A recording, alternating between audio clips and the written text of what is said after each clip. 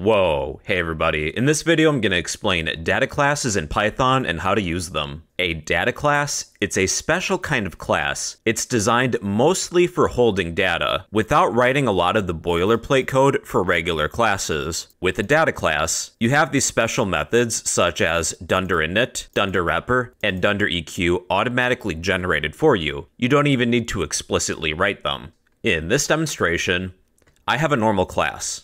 A class of person. And you can see we have a lot of boilerplate code. We have dunderInit, which assigns a few attributes, such as name, age, is alive, dunderRepr, which returns a string representation of an object, and dunderEQ, where you can compare if two objects are equal or not.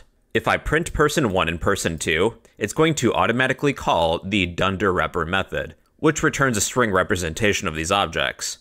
And dunderEQ is used to determine if two objects are equal. Person1 and person2, their attributes are different. That returns false. But if these were the same, well then they return true. This all is a lot of boilerplate code that we have to write for a class. All it seems is that our class is just holding data. Another option, instead of using a normal class, is to use a data class. We'll write the same code, but use a data class instead. Here's how. We will create a class of person. Then to make this a data class, we have to add a decorator. At data class. And you will probably need to import this. From data classes, import data class. Now, instead of defining a constructor, dunderInit, we don't need to do that. That method is provided for us. All we need to do is list the attributes and their data type. So name, colon, space, that is a string. We had age, colon, space, that was an int. We also had an attribute of is alive. I'm going to set that to be a Boolean, and if you would like, you can set default values too. I will set this to be true. To set a default value after the data type, follow it with equals, and then some value. Alright, we should be able to create some person objects. Let's create person1 equals, call the constructor for our person class. We'll pass in a name, such as SpongeBob, and an age, 30. And then I should be able to print person1 and get the details for person1. There we go. Person1 is a person object. Name SpongeBob, age 30, is alive, that equals true. Let's create person2. I'll do some copying and pasting. Person2 equals a person. Their name is Patrick. Their age will be 35. Print person2. And here's Patrick. Patrick is a person. Name is Patrick. Age 35. Patrick is alive. That's true. When you print an object, that will automatically call the dunderRepr method. We don't need to explicitly write that. Our data class will provide that for us behind the scenes, as well as dunderEquals. I will print is person1 equal to person2. That's going to return false.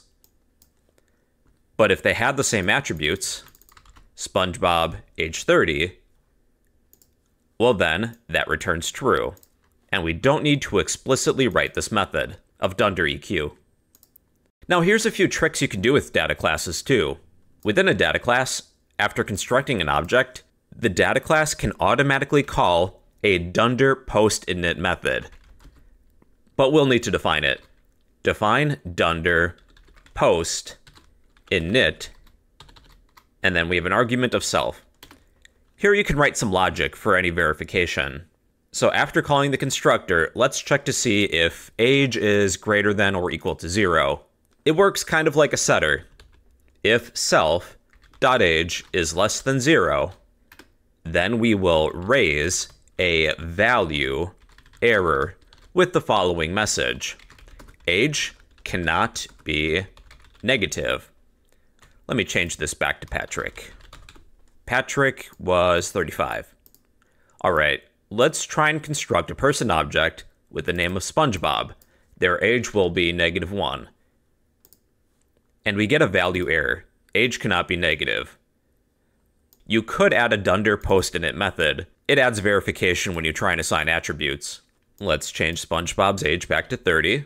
Now, if you want your object to be immutable, meaning that you can't change any of the attributes after you construct an object, you could add the following after the decorator.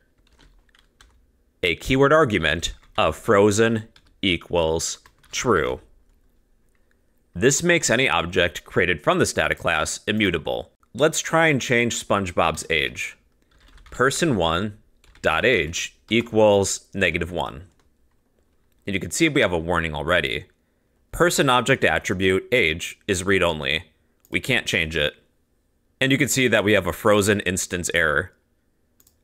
To make objects created from a data class immutable, after the decorator, you can add a keyword argument of frozen equals true.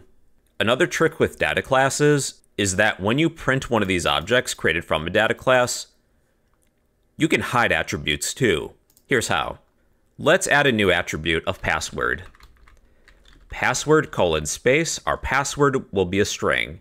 We're going to set this equal to, then we will call a function of field, then pass in a keyword argument of repr equals false. Now you do need to import this name.